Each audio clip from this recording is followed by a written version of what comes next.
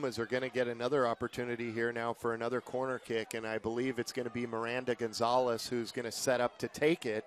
So we'll see if they have better fortunes this time around.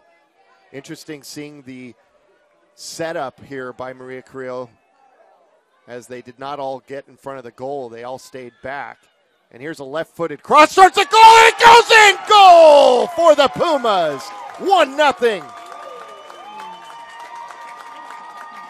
Finally able to cash it in. And I was questioning that last corner kick, Dave, as it went way wide, as if they weren't trying to put a header on that ball, but it turns out works very well for Maria Carrillo as they get the goal.